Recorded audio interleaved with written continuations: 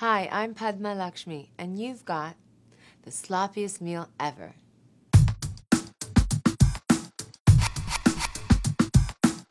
If I'm looking to give advice to people who are afraid of eating sloppy food, I look to Shakespeare, who says, "'Tis an ill cook who cannot lick his own fingers." And that, my friend, is how I feel. If you don't like sloppy food, you are missing out. You're not a true foodie. Because some of the best foods, chicken mole tacos, are very sloppy and very delicious. Sloppy Joes, very sloppy. Hence the title, very delicious. Some of my favorite sloppy meals. Let's see. A nice sizzling piece of gooey pizza with the cheese all melted and sliding off the edges.